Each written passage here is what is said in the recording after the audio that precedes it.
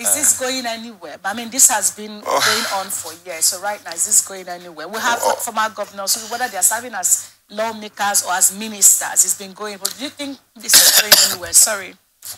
Well, let me start by saying that at this point, I would recommend that SERAP gets a good lawyer.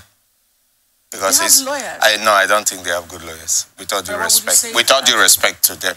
Now, you see, I've always said that the attitude of SERAP is to be emotional, go on air, without properly researching what they are talking about. And even when they want to make a presentation, you can be saying something that is truthful, but when you make a poor presentation, it doesn't get the desired results. This is one indication of a very poor presentation. But let me put it very clear, because it seems SERAP does not understand our laws very carefully. Now, the law is like this. There are two types of pension systems in this country as I speak. There is a pension system that was directly being controlled by government, both federal and state. Then the PFAs were introduced, pension fund agents or managers, whatever you call them.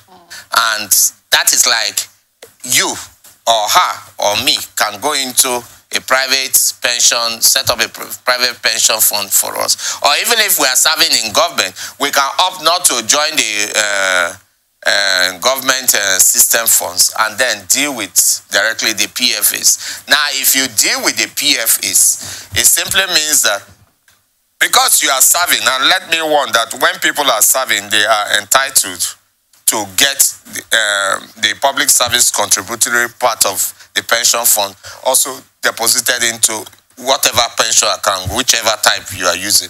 And then there is the direct deduction from your emolument, your salary, which goes also into that fund. So each month you get about two kind of funds going in to that pension funds. That is how it works. I know because I have a pension fund, even though I'm still young. But I have a pension fund. So I know how much goes into my pension fund, every month. Now, the implication of that is that it is your choice. You can also decide while you are working that, no, I don't want to do a pension. Although, when it comes to a public service, it is somewhat compulsory because the government will deposit their own aspect. Now, because of the new pension laws that we have made in Nigeria, there must be that also deduction if you are in public service from your fund in there. So it goes into there. Now, there are two kinds of people in public service in Nigeria.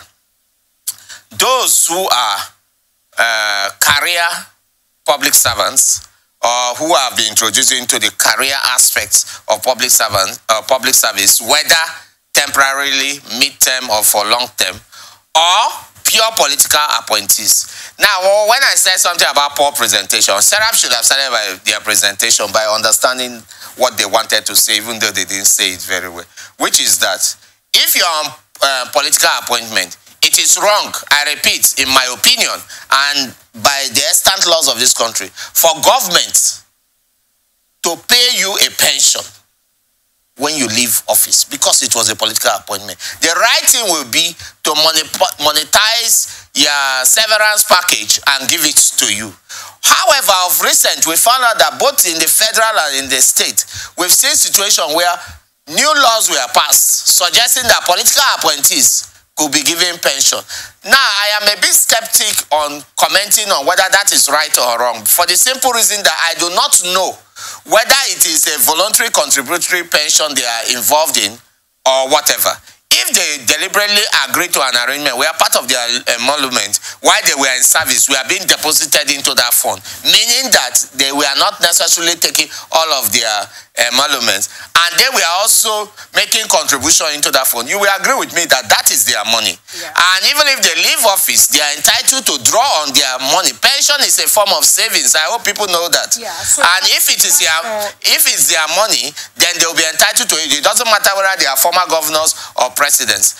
What is, however, not right is for you, while you are in office, to draw salaries from multiple public institutions. E.g., you can't draw a salary from the Ministry of Works and draw another salary from the Ministry of education. So I think SERAP's information on pension practices and laws in Nigeria is slightly outdated, or even very outdated, because they don't seem to understand the different scenarios which could allow for any person who has occupied any office, for instance, to still have a pension fund. That's contributory pension. Yes, if it is. So what SERAP is pointing out is the fact that, for instance, the former governor of Rivers State, Rotimi Amechi, or the former governor of Lagos State, now the president of Nigeria, who had left office long years ago. Yes. There is a pension package. Yes. That the assembly agreed upon, where he's entitled, him and his family is entitled, for instance, to health care. No, that's not pension. That's not pension. I'll come to that. Where he's entitled to some sort of money. Yeah. Now, Akpabio, while he was governor, did that. Rotimi Amechi was in the news at that point. Yeah. And the issues came up. Now, if you say, that's from what I've read so far, the money that the state paid these former governors. Yes. What is it called? Now, that is a sort of, if you like, call it special welfare package due to their past status. But that is. Now, I am no, it's not. So why is the state? Why would the state? Let me explain. Let me explain that. Okay. Let me explain. Pension is money that is deducted from your actual. There's a definition to what pension is. Good. With the actual emolument saved, which when you leave office you can draw.